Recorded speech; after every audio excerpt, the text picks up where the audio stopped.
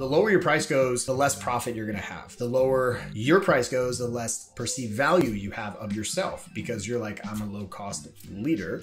And all of a sudden, if you look back up to your clients, they're not emotionally invested. They're not getting the results that you want. You don't have the profit. So you think less of yourself when you look in the mirror. Like, I'm not a successful business owner.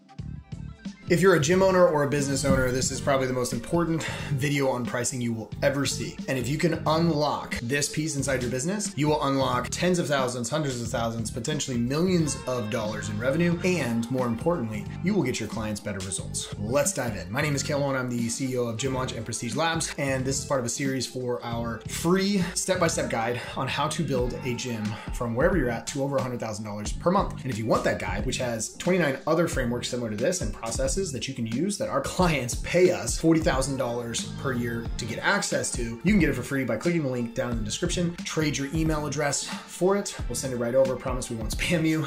And you can get access to this and more, plus video breakdowns of each one, written descriptions, you name it. So anyways, let's dive into this. This is called the virtuous versus vicious cycle of price. Why this is so important. The point of having a business is to make more money. But in order to make more money, we have to help more people. And so we have to get people results, especially in the gym industry. And so one of the things that's really important about this is there's kind of this paradox around business pricing. And unfortunately, most gym owners that we talk to, 99% of gym owners, are one, not charging the prices that they should be. Two, don't believe that they should be charging more, which is really sad because as a gym owner, if you're watching this, you are really on the front lines of changing the world. As a former gym owner myself, I get it. That's the piece that I miss the most, is actually changing people's lives and impacting where they're at. But I get to do it through gym owners now by arming gym owners like you with the right skill sets that you need to change people's lives. Let's look through this. If you have a lower price and it doesn't take a lot to invest in your program, like you're charging $100, $120, $150 a month for your services on a large group training facility, their emotional investment isn't really going to be high. What's interesting is the higher you go, the more emotionally invested your clients are in the program. Also, if you decrease the price, their perceived value of your program is really low. On the flip side, if we increase the price, their perceived value of your program goes up. And so with that, they also will take your time more seriously, they'll take your approach more seriously, and they'll actually follow through, which means the next step is results. So as you decrease price, results typically decrease because people are just paying and they're showing up. They're not emotionally invested. There's no perceived value. So if they're going to stick to a plan, why should they stick to a plan? If you've ever wondered and been there wondering why your clients aren't getting the results, and you give them things like nutrition plans and all the stuff to be successful, and you're sitting there wondering why aren't they successful, this is why. Because if they're not paying, they're not paying attention. Payment needs to be uncomfortable enough to where it reminds them that they're actually paying, but not too high where you're going to run into spending wallets and price elasticity that's going to cause problems with churn and things like that. The next piece is, what's interesting is there's an increase in demandingness from clients that pay less money. For example, as a gym owner, I struggled with my clients that paid the least amount of money, that were always the ones that were complaining about the music. They were complaining about the workouts. They were complaining that the new trainer, right? They didn't like the way that we were structured our warm-ups. They were always demanding more time, and they were always complaining that we were charging too high, $25 for a shirt. They're like, why can't it be $15 or whatever?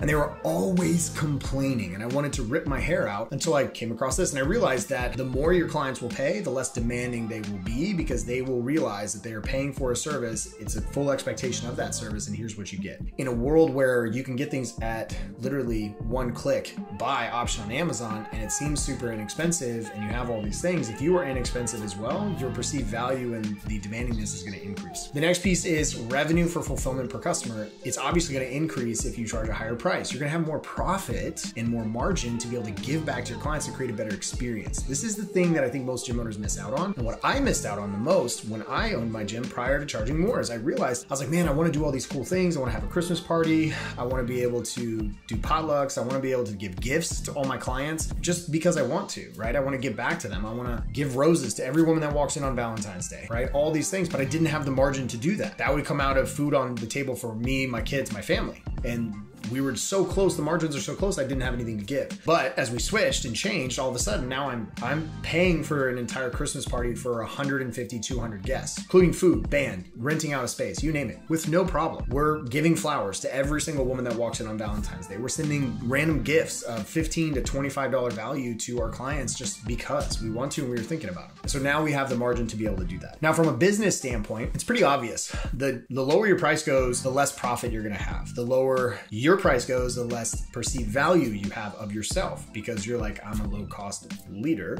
And all of a sudden, if you look back up to your clients, they're not emotionally invested, they're not getting the results that you want, you don't have the profit, so you think less of yourself when you look in the mirror. Like, I'm not a successful business owner. And you could walk around and say, because this was me, I walked around and I was thinking, I'm like, I'm a business owner, I'm an entrepreneur, all this stuff. And like, there's this status that goes with that. But then when you look at my bank account, I had more money when I got a job. I had way more money when I had a job. And I was way happier about myself and what I was able to do. The next thing is perception of impact, like the results that you have. And this is really, really important, is that as you charge more, your impact will be higher, which means also your perception of the impact and the results that you get is going to grow up. And this is why we do business, is to change people's lives. And then your service levels are going to decrease if you charge less, because you can't provide different ones, but it can increase as you charge a higher price and have other things. If you have a sales team, your conviction is going to skyrocket when you charge more, because the results and everything else that happens with the clients is going to go up. So there's just this incredible cycle that goes into effect as you charge the right prices. Okay. So instead of just going conceptual here and going through theory, if it's cool with you, I want to walk you through exactly what we suggest for pricing structure. So let me show you exactly what we do,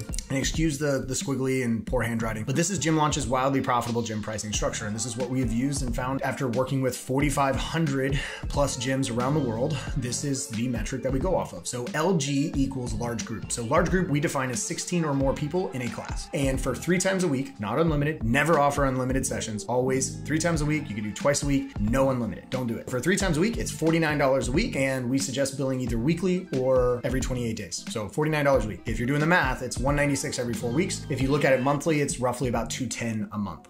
This is for large group for 3 times a week. Semis, so semi-privates, which are 6, 5, or 4-on-1, so no more than 6-on-1s, is anywhere between $119 to $149 a week is what we found that works really well. PT, so personal training, $199 a week or more for 3 times a week. And then hybrid. Hybrid is simply custom nutrition and accountability. So you're bolting it onto their normal membership. You can also do it where they're not at your gym and you're just providing custom nutrition and accountability. We all know that that's the piece that gets people the most results. But hybrid is $77 to $99 a week. How this works with a hybrid program, if you have someone in large group and they're coming 3 times a week and they want to bolt on hybrid, instead of charging $77 or $99 a week on top of their $49 a week, it just replaces that. So if they join your hybrid program, they're now paying $99 a week rather than $49 a week, and they're getting custom nutrition plans and accountability that holds them through. Hopefully this helps. What's really important to understand is with this pricing, what we found by implementing the retention practices that are later on in this playlist and also in this download that you can grab, the 5 horsemen of retention and all the practices that go along with that, is not only do our clients raise prices, typically they double their prices when they join us, but they also see a decrease in churn by 50%. So they go from an average of 16% churn to 8% churn. So not only are they charging more, but they're keeping their clients twice as long. Really interesting. That's an insane switch from charging less and keeping your clients less to now all of a sudden your clients are staying longer, twice as long, and you're charging twice as much. So it's a big swing when it comes to financials. Hopefully you found this valuable. If you want more access to all of this different stuff that's in this right here, just like frameworks like these, go ahead, click the link down below, put in your email address, we'll send it right over. And as always, if you find value in this, go ahead, click the subscribe and hit that like and drop a comment. Let us know if you'd like to see more of this. I'll see you on the next video.